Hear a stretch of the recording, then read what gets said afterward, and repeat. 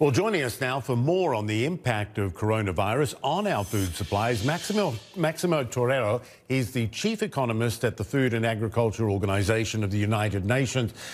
Great to have you on. When we talk about the so-called farm-to-fork system, I mean, you see these meat packing plants hugely impacted. Despite being ordered to stay open, farmers dumping produce, we see that around the world. In general, how fragile or exposed to potential failure is the system? So thank you very much. It's a pleasure to be here. The system has shown some problems in terms of the logistical side. What is important today is that in the staple world, in the cereal world, so maize, wheat, corn, and rice, we have sufficient stocks and we have a very good harvest this year. The only initial problem was some logistical issues which are being resolved. So the staple world is operating now properly. Even the last export restriction that was important, the rice export quota that was put by Vietnam, has been released. So the price of rice will start to fall. What you're referring, I think, mostly to the high-value world, which is fruits, vegetables, meat, milk. In those areas, we have two big problems. One is labor. They are labor-intensive, in difference to the staple, which is capital-intensive.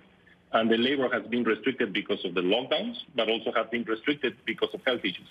And the second one is the logistical part, because these are perishable, so it's more difficult for them to maintain the quality if they have delays in transportation. That's exactly what is happening.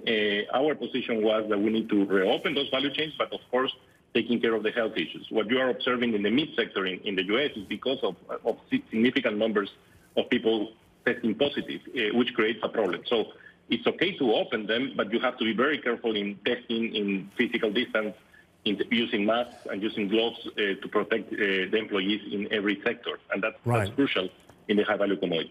What has coronavirus exposed about the current global food chain system that needs to change in a post-COVID world? It has shown that it's vulnerable to logistical issues, especially what we have observed. Like, for example, if you look to a processing plant of any high-value food commodity, people are working too close to each other. And what needs to change now, logistically, is that we need to have physical distance. It has also shown as the crucial part of the transportation, specifically in the high-value end commodities like top meat and fish. The lockdown of the airport and the cargo through airlines has created a significant problem. So again, it has helped us to understand what are our vulnerabilities and where we need to try to think carefully in the future to avoid them to happen again. In the US, I mean, some of the issues, well, you know, they might be inconvenient, or some things might run out at grocery stores. In other countries, it's more critical. I mean, is it alarmist to talk of, you know, potential hunger or social upheaval over food? Are those things possible?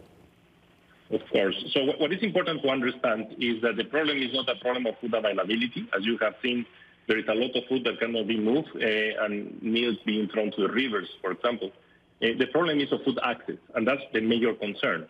What we are facing in the next months, 12 months or even more, is a significant recession. And that means incapacity of households of having the income to be able to procure the food.